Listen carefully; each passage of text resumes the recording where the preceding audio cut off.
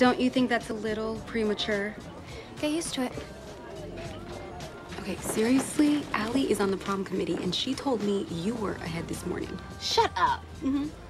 You mean I really might win this thing? I mean, unless there's a sudden swing in votes, Sage will be bowing to your majesty. God. Dad!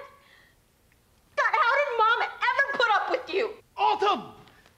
You are not going. Understand? You're my father. But you don't own me. What's wrong? Everyone's talking prom dates, but for me, it's, you know, no point in going. A preacher's daughter who likes girls kinda doesn't work.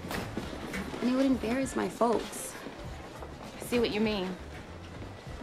But proms are special, Stacy. You really shouldn't miss it. Well, there is a girl in our class who's kind of cute. Whoa, that is so out of line.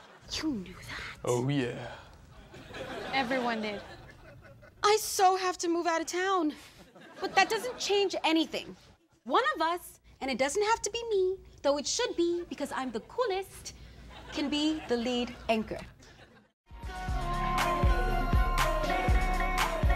What's wrong? Hey, you're a great dancer. You're cool, adorable, you make me laugh. Go on. But I like girls. I like girls too. I mean, I'm attracted to girls. Maybe you just haven't met the right guy yet. It's not about the right guy. The fact is, not even Denzel can turn me on. I like who I am, Tay. Liking girls isn't a choice for me. If it were, I would just choose a life that wasn't so complicated. Which means you're hardcore.